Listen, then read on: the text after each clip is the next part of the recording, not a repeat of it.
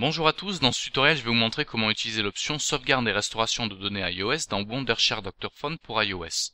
Donc la première étape consiste à aller dans la zone plus d'options, puis à cliquer sur sauvegarde et restauration de données iOS, puis on va connecter notre appareil, et notre appareil va se connecter à notre ordinateur. Et maintenant le logiciel va nous demander quel type de fichier on veut sauvegarder. Dans mon cas, je vais juste en sélectionner quelques-uns, et cliquer sur sauvegarder. Ça va maintenant sauvegarder tous ces fichiers pour nous. Et une fois que le scan est terminé, le logiciel va faire apparaître tous les fichiers qu'il a scannés.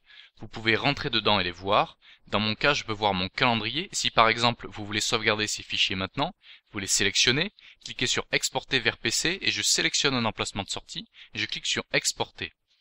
Maintenant, toutes ces données seront stockées dans ce fichier ici.